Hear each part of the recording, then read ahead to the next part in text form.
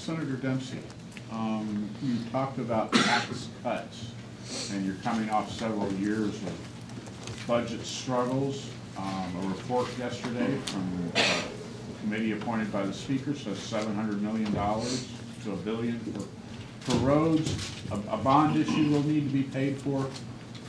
How much are you going to cut taxes, and why would you do that when you're looking at those kinds of issues?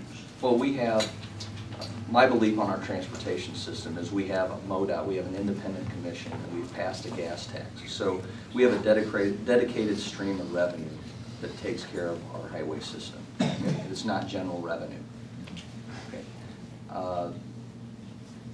I've expressed before, and I guess say again, we've got all these factors that are driving down consumption. When people are driving cars that got 20 miles per gallon and they're now driving cars that get 35 miles per gallon, they've dramatically reduced their consumption.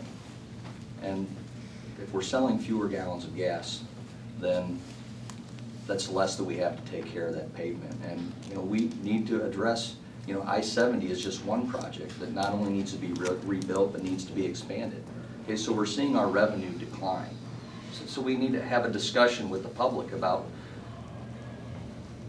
a function that is a responsibility of government, and that is, I believe you'll find wide agreement that our transportation system is a place that we should be focused. And my preference is to have that dialogue, to develop a solution, and then to go out and ask the public to support a dedicated funding stream for transportation alone.